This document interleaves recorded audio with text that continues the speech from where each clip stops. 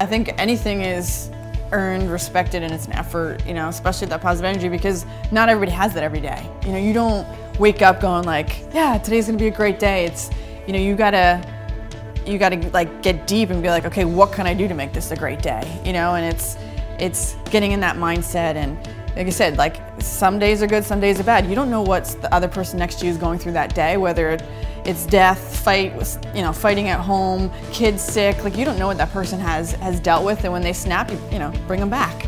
You're like, I know you're having a rough day, but like, how can we bring this together? Because the mental side of life is where all the stress comes in. You know, and the more stress you have in the life, the more you start to deplete, the more fatigued you get, the more angry, the more tired you are. So bring that positive energy and that positive light, and whatever you need to do, it's like sometimes we have to fake it till we make it, you know, and you almost have to teach yourself in a way how to be positive and how to think of others before yourself.